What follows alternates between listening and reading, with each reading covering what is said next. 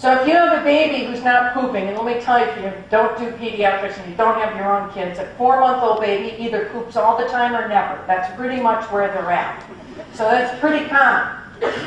So if they are not pooping, what's going to happen to the pressures in the abdomen over the couple of days that they're not pooping? The pressure is going to go up.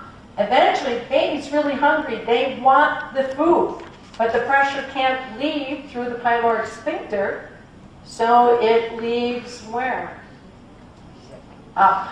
And that's called reflux. So now the baby learns that eating is associated with reflux and pain.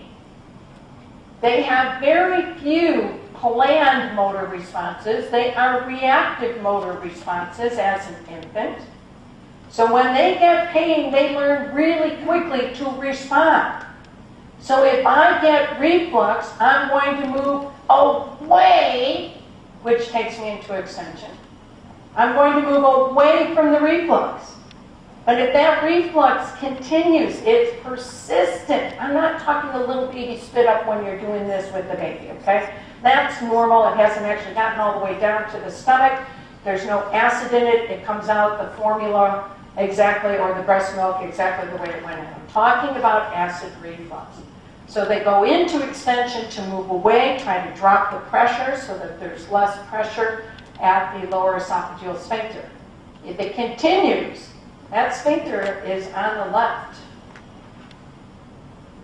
They go into extension and right rotation. So one of the things that you'll notice with kids who have torticollis, if it is due to GI, is you'll notice their torticollis isn't with head flexion and turning to the right. You're going to see it's with extension. That would be true also if it was breathing or airway related. They're all very similar.